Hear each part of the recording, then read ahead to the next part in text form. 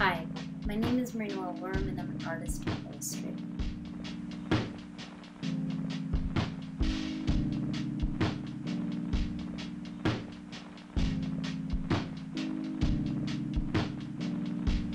What I'd like to focus on in this class is to teach you techniques to draw without fear. So let's say you want to draw. You get all your tools together, you have your piece of paper in front of you, and then suddenly these little thoughts pop into your mind. I don't know how to draw. I've got two left hands. I'm not talented. You know, I'd like to draw, but I have no idea what I'm going to draw. So those are some of the thoughts that can pop up. Let's say you get over that first hurdle and you've done something, you have your finished drawing in front of you, then some other thoughts might pop up, like, yeah, I knew that I wasn't good at drawing. Oh, this drawing really sucks. Why don't I take this little piece of paper and put it in the trash can before anybody ever sees it, because it's embarrassing how bad it is.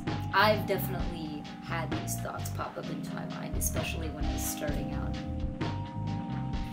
All these thoughts, though, are rooted in fear. So through 5 simple exercises, I want us to work on overcoming these inner hurdles and reconnecting with the creativity that's inside you. Because it's there, you just need to find the right amount of sunlight and water to feed it, like these guys.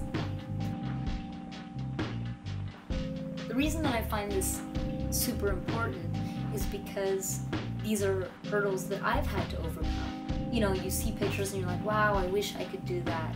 Or you just want to be able to have fun, but then you have all these thoughts that come up that destroy the fun that's inherent in drawing. I really feel like this is something that we can work on. I mean, think about it. When you learn how to read, what if you heard somebody be like, oh, yeah, reading, I'm just not talented enough. I'm just...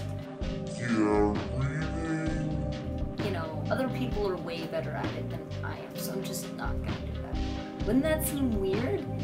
That tells you how we perceive things in a different way, and we see drawing as something that is connected to an innate ability, whereas reading, we see it as a skill.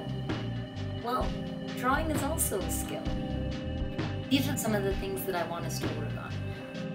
I'm really looking forward to seeing all your projects, and thank you for joining my class.